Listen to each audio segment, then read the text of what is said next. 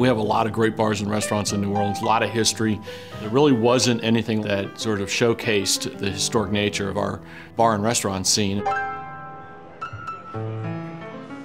You know, I remember the very early days when some of the greats of the industry, such as Dale DeGroff, Jared and Anastasia Miller, and about 46 other people to show up for cocktail hour in the back of the Carousel Bar at the Hotel Mont-Léon. And they all had such a great time, it was like, hey, we should do this again next year. So the following year, we had a couple of dinners, and then the event has just sort of grown over the year to, you know, what it is today. Now people show up the Thursday before, and they stay until the Tuesday after. What started out as a simple media event to commemorate the first anniversary of a walking tour has now turned into arguably the world's premier event for the cocktail industry.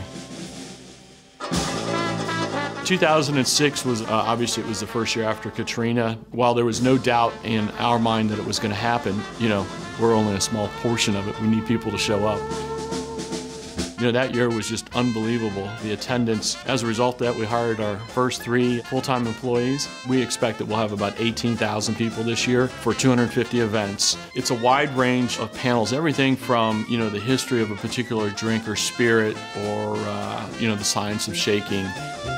Then the tasting rooms get started. In the afternoon, some of the walking tours begin, and then pool parties start to break out. In the evening, we like to have fun. So in addition to learning and sharing, we're here to have a good time. Typically, I start off my mid-morning on champagne. Early afternoon, probably doing shots, and then for the evenings, I convert to cocktails. And then I go to bed. The nightcap's a bottle of water. People come here, and when you experience New Orleans, I always say it's the only city that truly has mojo. I think Tales has created a meeting place for folks from around the world to come and kind of share their best practices, their ideas, their enthusiasm, their passion, and for everybody to leave with a little bit of that from each other. Roasted peanut butter. Cool.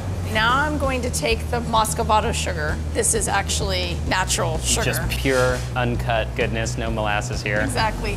Then we add in our peanut brittle. Also, most importantly, our salt.